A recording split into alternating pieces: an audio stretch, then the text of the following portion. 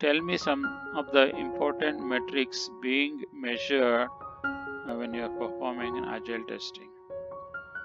So normally we use some of these below metrics. One is number of tests pass versus fail, number of defects found versus fixed, test coverage, what is the percentage of executions we have made, defect discovery rates, at what rate we are able to find the defects, means for how many number of test case executions we are able to find defects, and defect density.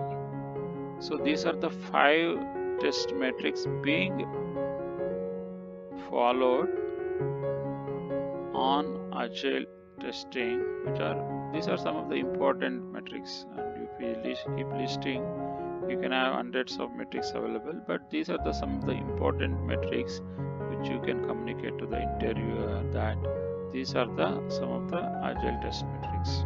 If you like this video, click on like button, and if you would like to get similar kind of videos in near future from TestingShala, then click on subscribe button and click on bell notifications, so that as and when we publish testing related videos, you will be getting in your inbox, which are completely free of cost.